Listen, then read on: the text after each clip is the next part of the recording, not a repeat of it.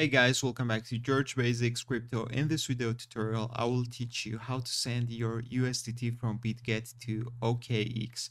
First of all, you need to log into your Bitget account.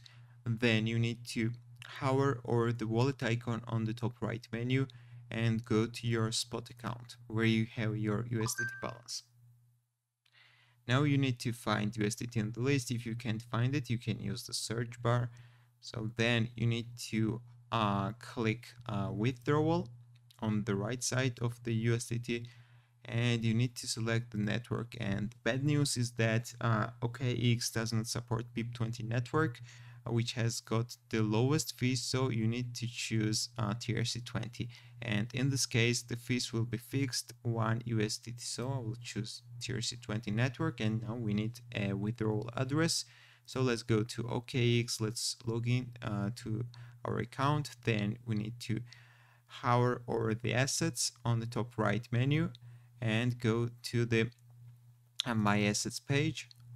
Right here we need to click funding on the top, and in the list let's find USDT, which is right here. We need to hover over these 3 dots on the right side and click deposit. Then we need to select the network, and as you can see guys, there is no BIP20 in the list, so we need to choose USDT TRC20 network. Let's click next, and we need to copy this wallet address from OKX and let's paste it right here.